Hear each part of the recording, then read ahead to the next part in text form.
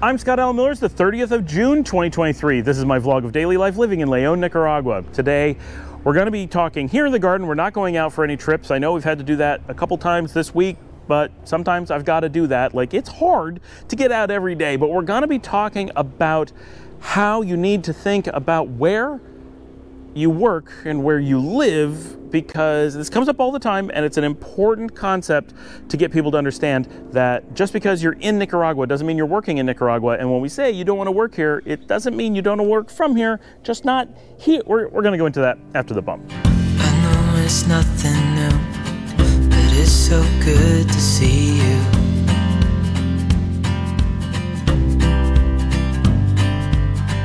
We do this every day, and I'm still so amazed by you.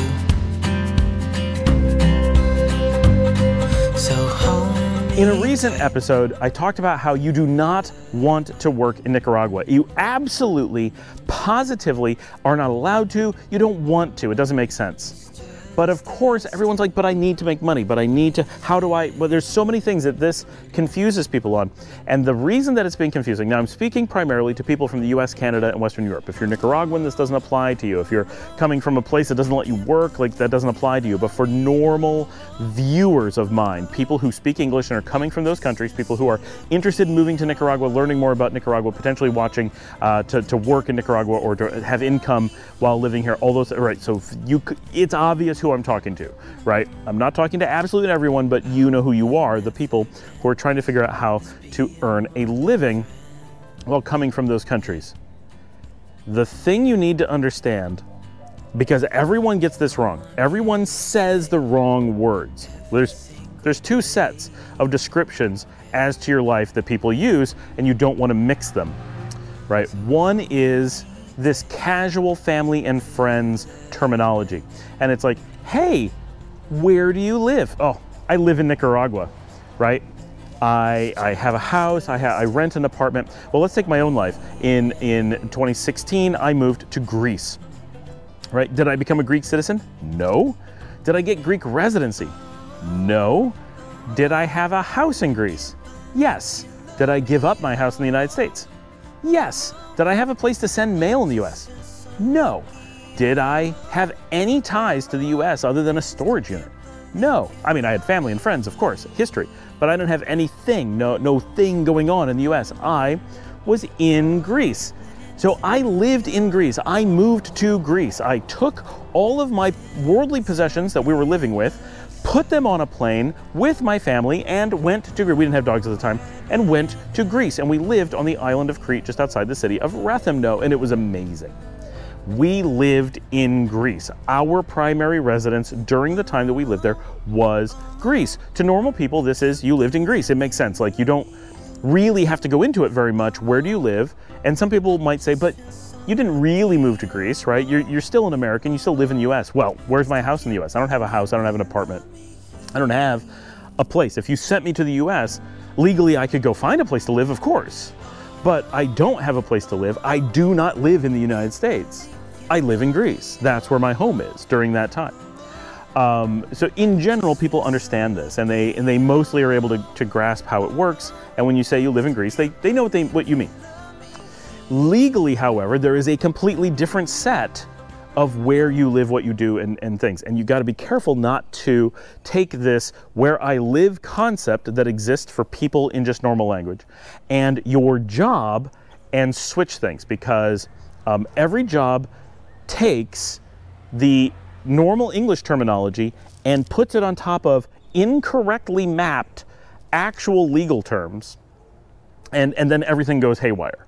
So you have to be very careful. Technically, the terminology that your work uses is probably wrong, right? Because they should never ask where you live. They don't care where you live. That is not in the interest of your employer. It is none of their business. Your payroll company does not care where you live. It is none of their business. But they will say those words because they use them to mean something else. So you need to be aware that the thing that people tend to do is take where they live and then take that information and feed it to people who have no business knowing where you live. It is not their right to know that. There are exceptions, right? You work for the, you work for the CIA, and they say you may not exit the United States contiguous 48 states. There's like all these rules that you agree to, legally binding, because they're part of some espionage thing. Fine. That is different, right? We're not talking about you people. You know who you are. You're not allowed to leave. That has nothing to do with your payroll, right? Don't mix concepts. That's a security thing and a government thing, possibly a military thing. You may have some binding requirements as to where you are present, right? And you would know, right? Can you go on vacation? No. Oh, okay. I mean, you can go to Yellowstone, right? But can you go to Cancun? No. Right. So, okay. So if you can't vacation in Cancun, that's separate, has nothing to do with your payroll. You're not allowed to leave the United States. Okay. We're not talking about those people. They know they can't leave the US. If you go to your employer and say, I live in Mexico, I live in Nicaragua, they don't hear where you live, because that's not part of their terminology. It's not part of their world. They don't ever care where you live, right? It's inappropriate for them to know, because it's not exactly something they're not allowed to know, but it's really close, right? You're not supposed to tell them your marital status. You're not supposed to tell them your race. You're not supposed to tell them a whole bunch of different things. Those things are private, and saying your address can indicate other factors in your life, like how rich you are, what kind of family you come from, what race you are, whether or not you're married. That's why addresses, while technically something you are allowed to disclose, aren't appropriate to disclose, except for when they're sending you something. Oh, we have to mail you something. Okay, you can give them address, but it doesn't have to be the address you live in. It's just the address where you accept delivery. Sometimes I give my dad's house address because he's gonna be home. Sometimes I give a P.O. box. Sometimes I give my sister-in-law's house. Sometimes I give a place where I live. It could be whatever, but the address that you send things to is not necessarily the address you live at. These are different concepts, right? But we often just say, what's your address? Right? And we tie that with where you live in our minds, even though it's not accurate. So be aware that we're really easily going to mix these things together. So think carefully about what you expose to an employer. Where do you live? What they mean is, where is your residency? And what they really mean is, where is your work jurisdiction residency? Okay? So, for example, I am from Texas. My work residency jurisdiction is Texas. And it is Texas because that is the state I was last present in, that I last had residency in the United States. That state sees me as resident regardless of my national residency and regardless of my foreign residency. Those are all separate things. My state residency is Texas. That was established before I moved, and it remains until I change it. So if someone wants to hire me in the United States and they say, where do you live? I have to hear, where is your state tax residency? That is the only, absolutely only acceptable meaning of that question that they may ask you. They are allowed to use soft phrases to do so, but that is the thing they mean. You never answer the country that you're visiting. You never answer all these other things. You say, Texas or New York or wherever, you would have to pay state taxes, right? Because just because you move away doesn't mean you don't pay state taxes, which is why we talk about getting residency in a non-taxing state before you leave the United States, so that you don't have to worry about tax problems with your state. Not that problems is they're happy to take your money wherever you live. Problems to us as foreigners is that we don't want to pay state taxes. A lot of states don't necessarily tax you if you're foreign resident. That is by state. I can't speak to every state.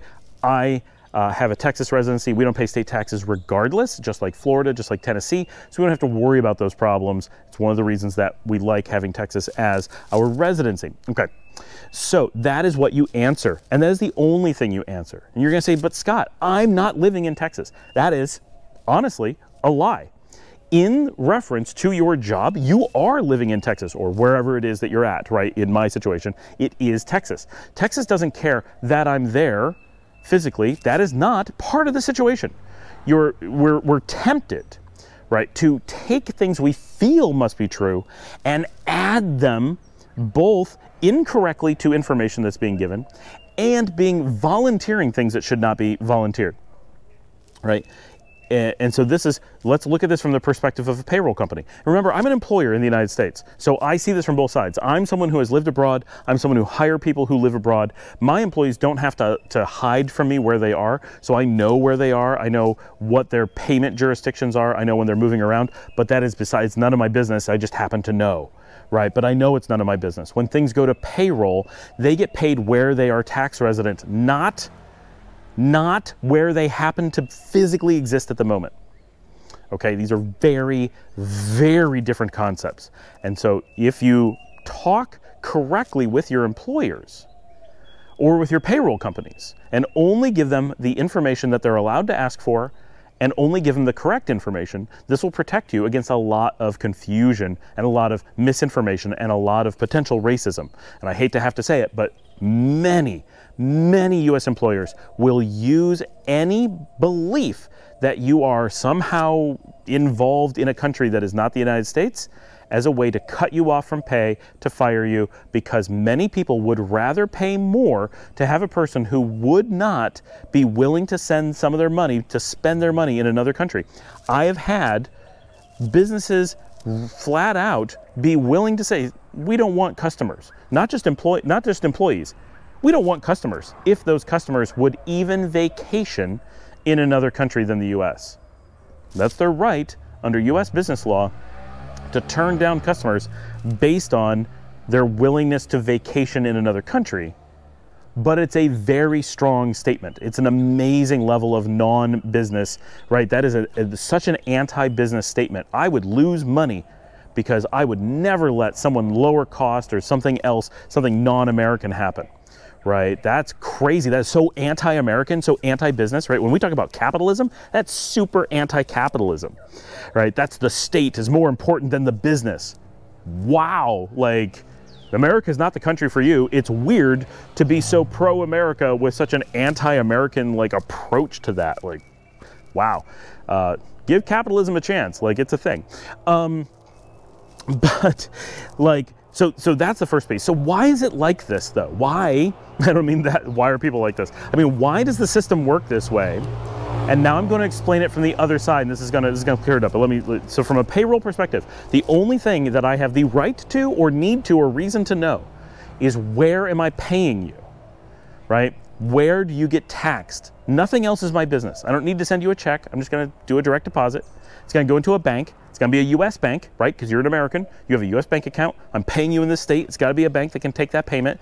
So it's going to be a U.S. bank. For me, that's Texas. It's going into my bank in Texas. It just gets deposited. They have my address in Dallas. Done. That is the world to payroll. They have no business asking or needing to know or anything else. And if they claim they do, they are lying, because that is not how payroll works. They do not care where you happen to physically be at any given moment. And we're going to explain why in a second, or we're going to demonstrate why it doesn't make any sense and how you can think about it correctly to show how this is not working. So you can see them lying, right? It would be pretty easy. So how do we know they're lying? How do we look at it from the other perspective? So from your perspective, from you, the employee, how does it work from your side? What makes all this work? Wow, suddenly the sun got super bright and I've got all kinds of glare on my face, but that's okay. We're gonna push through because this is good information that you need. Okay, so you're working for company X and you're in Nebraska. That company doesn't want you to work somewhere else, or they want too much information about what you're doing. However, they're willing to let you work remote. Of course, many jobs will not let you work remotely. They will simply require that you be present in the office. Well, that's not going to work for you because you can't be present in the office if you want to move to Nicaragua or somewhere else. So you need a job that lets you work remote. This is not really a big deal, right? You're going to go apply for that job, or maybe you already have that job, and they say, we're okay with you working remotely. You say, excellent. You have a set of things you got to worry about. They're going to say, well, you have to be U.S. present, right? There's a number of companies that will say that. This is a soft one, so you got to figure this out. So essentially, no company has a legal requirement for that. If they do, you're going to know it from other factors. But the real question is, are you an American? Are you going to get paid in the U.S.? Are you tax present in the United States? Well, yeah, I'm an American. My bank is in America. I'm in Nebraska. You're going to pay me in Nebraska. I'm in Nebraska. That is in the United States. Okay? So that solves the are you in the U.S. piece. You are in the U.S. That is where you're from. You're an American. If you come and ask me this, where are you? I'm in Dallas, Texas. That is where my banking is happening. That's where you're paying me. That's where my address is. That is where I am from a tax status, from an employment status. And legally, if you went to the U.S. government and said, is he here? Is this his location? They would say, yes, that is his legal government recognized location. That is the one and only legal answer to that question. Okay, we got to move out of the sun. Hopefully that's a little bit better. That is super bright. I've got a GoPro light on my face, so hopefully that offsets like how crazy the light is. Happened to be right as the sun is going down pretty heavily. Anyway, so there's only one legal answer to this question from a government perspective. If you had to fill out a census form, if you have to fill out a tax form, if you have to fill out a jury duty form, there's only one legal answer, and that is the address that you are tax resident in. So there is an established legal government guideline as to what the answer is here. You should not be interpreting this in your own personal way. That is not appropriate or legal. You need to answer the actual thing that is being asked. So in that case, you are present in Nebraska. Yes, that is you. You're a Nebraska resident. Now, are you allowed to work while you travel? What if you're vacationing or whatever? Do you have to be at home all the time, or can you work from a coffee shop? Can you work from your parents' house? Can you work from your cousin's place? Can you work from Texas? Can you work from Massachusetts? Can you work from a hotel room? Can you work while you're on vacation? If the answer is no, and you probably don't need to ask this because you know all their employees are working while on vacation, right? Every business realistically is making you work when you travel or not. Right? Oh, well, we need this information from him, so email him while he's on vacation, he'll answer. That's fine. I don't have a problem with companies doing that. Some people do. I think it's absolutely fine, but it shows that they're okay with you working while you're traveling. So now the thing is, when you work remotely, vacation doesn't mean you're taking time off from work. It also can just be time that you're away from the house. So here's the trick. You're simply going on, and remember, you have these different concepts, right? When you work remotely, you have your vacation when you're not supposed to be being contacted by work. They'll probably contact you anyway. And you have your where you're at on any given day. I know my staff will work from a coffee shop. They'll work from their house. They'll go to their parents' house. All those things are normal. People move around and work in different locations all the time when they're working remotely. There's no reason that you can't go to another country and be traveling there and work from there. Right? Now, some companies are going to be really strict and they're going to try to figure out that you're not at home, and they're going to maybe give you a fight, and you just have to explain, look, I'm traveling while I work. I'm still tax resident in the US. Nothing has changed. I'm just a tourist, right? But this is the important thing. Legally, you are just a tourist. The United States sees you as a tourist. That is your legal status. That is your legal status in Nicaragua, right? At least for the first few years. You are legally and in every sense a tourist, except for that very first thing we talked about at the very beginning. When you talk to your friends and you're just using English, you say, yeah, I live in Nicaragua, I live in Mexico, I live in Bangladesh, wherever. But from a legal standpoint, the United States considers you a citizen, because you are. The United States considers you tax resident in the United States, because you are. Your state has you as resident in that state, because you are. All of those things are true. You still have an address, maybe not your house address, maybe it's a P.O. box, maybe it's a friend's house, maybe it's a service, whatever, but someone's probably getting your mail. You can do that. Your bank is in the US. Your money goes to the US. If any, secret agent, private investigator is what I meant to say, was trying to track you down, they would have all this evidence that you were in the United States. The only thing would be, but they're physically not here. We can look at their house. We know they're not physically here. When we get photographs of them, those photographs are laying on a beach in Nicaragua. Okay, they're in Nicaragua. But when you have that conversation and they say, but you're not in the United States, you say, not right this second, no.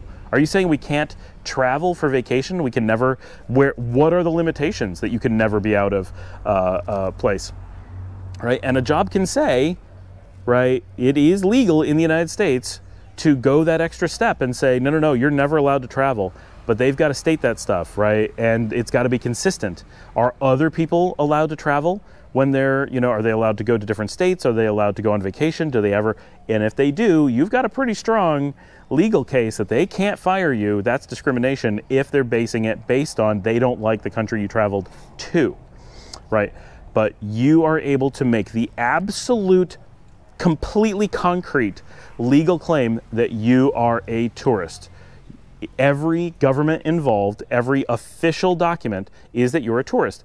Tourist in a legal sense can be an indefinite thing, but a tourist, of course, when you're just talking to your friends, they know you're not really a tourist in Nicaragua, you live there, right? I live here, but my legal status to every government involved is tourist. And that's just the way it works, right? That's just how they categorize you. That has to do with what paperwork I have to fill out, how I have to pay my taxes, how I could be kicked out of the country. It's also important to note, at some point I will become a resident here, right? That is something that Nicaragua informs me of, and they have. I need to be a resident. Okay, doing the paperwork, no problem. At some point, that will be approved, and I will be an official resident of Nicaragua. However, residency is by country. It is not a universal thing, right? So when I become a resident of Nicaragua, that does not stop me from being a resident of the United States. And it definitely doesn't stop me of being a resident of Texas. And so by being a resident in Nicaragua has no bearing on anything, right? Because that is purely a definition that Nicaragua gives me. I can have Afghanistan grant me residency and I may never have set foot there. They're not going to, but they could if they wanted to. That's up to them. And if they did that, that does not affect anybody. Nobody recognizes some other country's residency as anything. That is not a thing. So when you become a resident of Nicaragua, for example, it does not change a single thing to anyone. It simply means you don't have to fill out as much paperwork in Nicaragua as often. From the United States perspective, you can become a foreign resident of the United States, meaning you're still a U.S. citizen, but you're now resident somewhere else. What's interesting is that happens in the U.S. long before someone like Nicaragua gives you residency. Meaning, for people like me, I am not a resident of Nicaragua. I am also not a resident of the United States. However, I am a resident of Texas. This is very important. My state residency, my tax identification location remains Texas. I have in no way whatsoever given up my Texas residency. I have an address, I have a bank, I exist in Texas. But under the United States residency guidelines, I qualify. And now this is also important. The US only has this concept at the IRS level. All other government agencies, I am a resident, right? But to the IRS, there is a manner in which you can be listed as a non-resident or foreign resident so that your taxes are handled differently. And you still pay them, right? Your payroll company doesn't need to know about that. Nobody needs to know about it until you go and file with the IRS. You could let them know about it if you want, just like if you have kids. You can tell your payroll company that you have dependencies and have them change how they do their taxes, or you can not say anything. If you don't want your employer to have any way to find out you have kids, you don't have to tell anyone. You're not required to tell anyone. You then tell the IRS secretly later that is private, and they will give you money back based on that. Same thing with if you're non-resident and you want no one to ever know, the payroll company never has to be informed, you can simply tell the IRS later, hey, I'm not actually resident. Can you give me some money back? And they'll be like, yeah, sure, no problem. Thanks for letting us borrow it for a little while. Everything's cool, right? So you can still get those amazing tax benefits. You don't have to disclose it to anybody except the US government. And trust me, they already know. Right? They really know. So that there's no secrets, there's nothing sneaking around. It's just who do you have to tell and when, and keeping that clear gives you a lot of power. So from a legal standpoint, I'm still an American citizen. I've not given up any rights. I just don't have to pay as many taxes. And in order to keep that tax status, I have a bunch of limitations that I have to live with. That's fine. And that's optional. I could not give those up if I don't want to. And I am still completely resident in Texas. If I need to call the Texas Board of Education and say, I need educational resources, my kids are Texans. Texas will provide them just like that, no questions asked. They don't get to deny me healthcare. They don't get to deny me schooling. None of those things. Those things are guaranteed. I'm a Texan, I get them. And Texas never would deny those things, right? I'm not suggesting that they would ever try it, but they can't. I'm protected because I'm a Texan. I get all the resources of any other Texan. So that's mentally how you have to think about these things. I'm a permanent tourist. I'm a long-term tourist. Just because you don't have a flight back doesn't make you not a tourist from a legal standpoint. Just because you buy a house and never plan to leave doesn't make you not a tourist. Just because you are thinking of yourself, just because you are physically present on a beach, just because you are all these things, you have to separate how you think about it from what is reality and what is your employment reality, what is your legal definitions. And that's one of the things that's interesting about humans, the idea of where do you live, where are you resident. All those things are actually very soft concepts. We have the same problem in America that some people think of themselves as Americans, but other people may think of themselves as Irish Americans or Irish who are living in America. Like there's a lot of different things. And some people will say, no, you don't get to be Irish because you know, you're third generation in America, you're an American. Right, but those things are really personal definitions, right? And it's more of how you think about yourself than anything else. My family comes from a Swiss enclave in the United States, and while I've spent very little time in Switzerland, I identify far more with my Swiss heritage than any American heritage. I think of myself as a Swiss non-national living in Nicaragua far, far more than I think of myself as being an American who is a tourist here. However, an American who is a tourist in Nicaragua is my legal definition, but my cultural definition is not. Those things are actually pretty soft when it comes to where do you live, where are you resident, where are you from, right? All those things are very much a how you define it in your mind. Just like the entire concept of being Hispanic or Latino is identified with, well, what are the cultures you grew up with? Well, now you have someone who has to, whether it's you or someone else, is defining which cultures are acceptable for being Latino, right? Oh, well, I know that you came from exactly the same DNA as this person over here, but you learned a different language at home, or you didn't have piñatas, or you didn't celebrate your quince, so you're not a Latino. Like based purely off of which things someone else externally defines as being the heritage of your people, that's backwards, right? The heritage of your people is what your people do, not your people are who have this set of cultural identities, yet that's how it's handled, right? So the same things apply here, that there's all these things, where you live, where you're resident, that come from within you, and then there's the legal definitions. That's the one that applies to an employer, that's the one that applies to payroll, that's the one that applies to your tax status. Those are clearly defined, they are not gray areas, they're not up for interpretation. You simply answer the legal answer every time, and it's gonna protect you a lot. There are employers who are going to cause problems. That is true. Good employers would never care. A good company will very clearly be like, I don't know how this works. Can you tell me? You can inform them, right? Even if you want to be open about it. But one of the mistakes that people say is, I want to move to Nicaragua. No, you don't. You're not moving to Nicaragua.